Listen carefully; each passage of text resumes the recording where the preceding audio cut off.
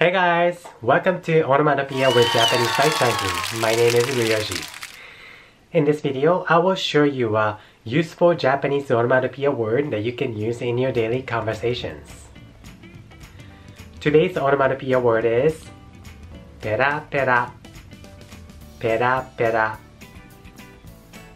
So some of you might already know this, PERAPERA, because this is to describe fluency in a language. 日本語をペラペラ話す。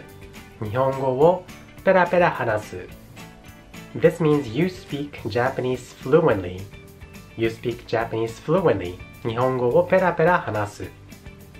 And also, ペラペラ describes this. This is ペラペラ. So it's not thick, it's very thin, and it's just very thin. So perapera can describe something very thin like paper, or when you speak a language fluently.